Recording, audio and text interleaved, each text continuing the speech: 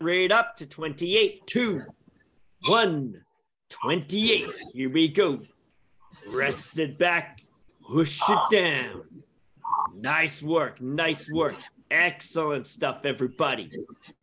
Pressing it on. Legs go down.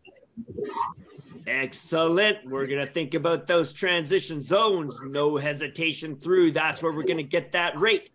We don't do it by rushing up the slide. That's just going to sap our rest period. That's going to reduce our ability to get relaxed and to really save energy on the recovery.